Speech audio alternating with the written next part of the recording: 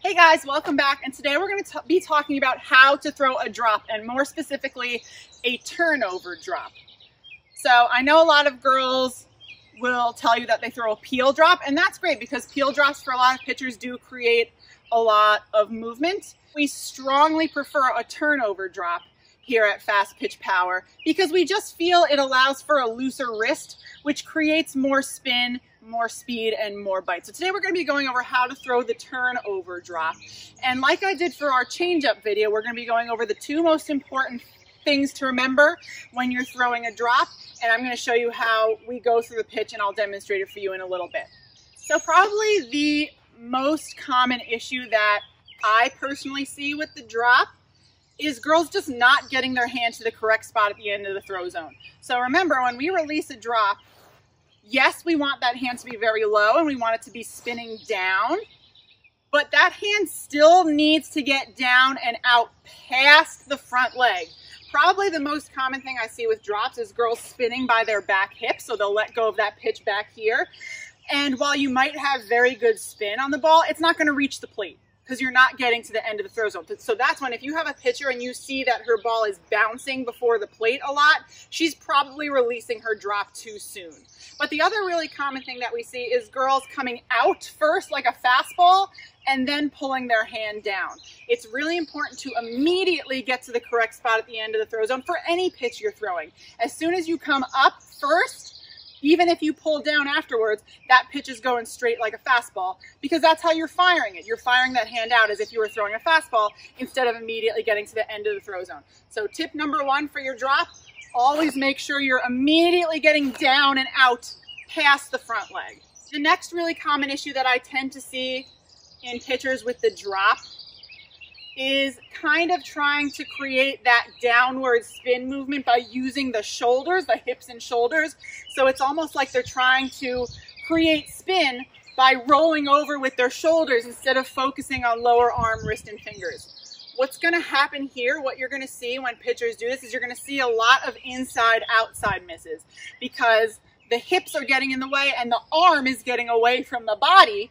Because we're using the shoulder instead of the lower arm, we're going to see slower speeds for our drop, not as much spin because we couldn't be as quick with the wrist and fingers, and because we used mostly the shoulders, and a lot of inside-outside misses.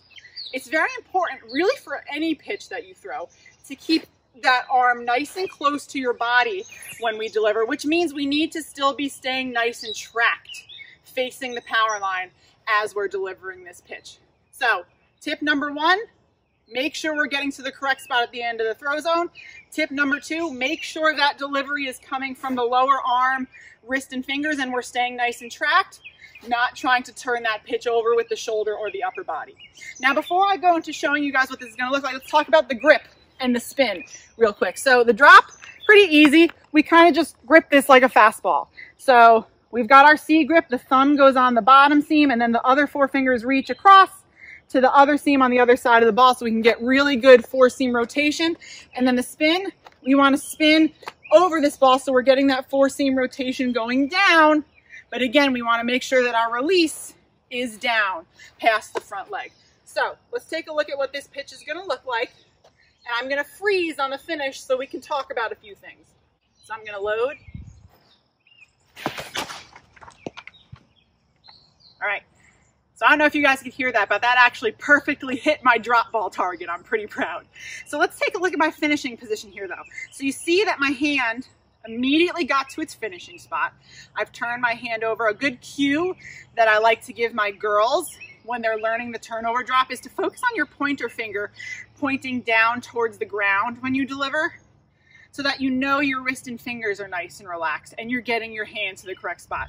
Now, you'll also notice that as I froze on the finish here, it looks like my body is very slightly forward. My front shoulder is a little bit lower than the back shoulder.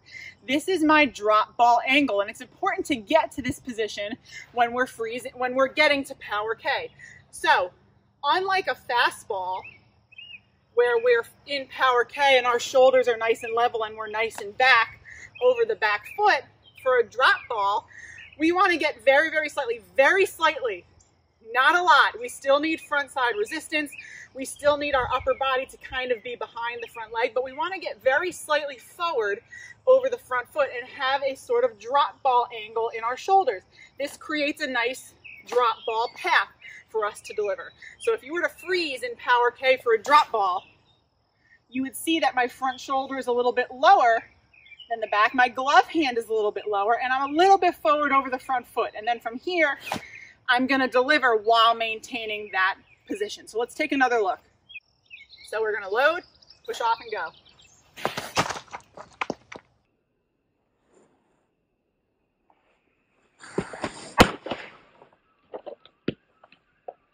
So this has been how to throw a drop ball.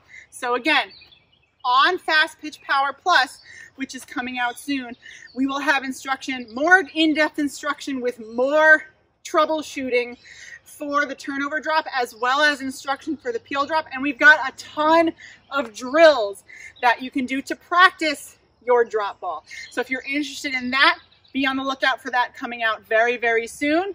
We've got more instruction for movement pitches coming out right here on YouTube, and I'll talk to you guys next time.